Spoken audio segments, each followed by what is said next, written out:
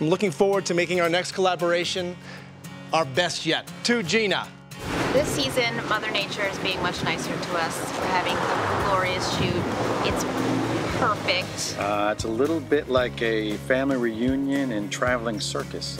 You suck it up and you do exactly what I say as far as your PT is concerned. The people that watch this program are getting a real treat because it's a wonderful way to see their favorite characters in a much different, dare I say, more provocative setting. I'm here to see you.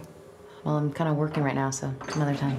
I couldn't be more proud. I mean, when you find somebody who has a plan, it's one thing.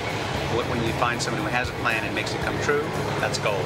That neighborhood's filled with old biddies. That gossip must be rampant. Season 3 is just a wonderful culmination for Gaia. Her journey is humorous and heartfelt and fun. She's a little wackadoodle.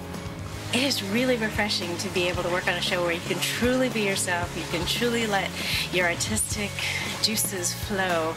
Venice is another example of something that has turned out to be just such a grand adventure. It really rocks.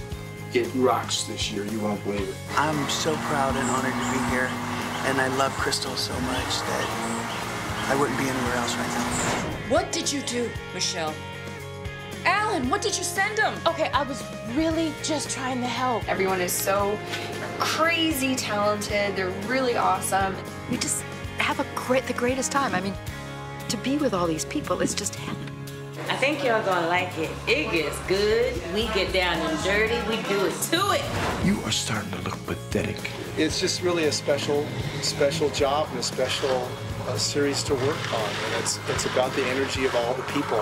Well, Venice is full of very interesting characters. It's a potpourri of all sorts of types, and I think I'm representing the cougar woman. So to be given a gift to create with your friends in a wonderful, magical way that's what it's all about.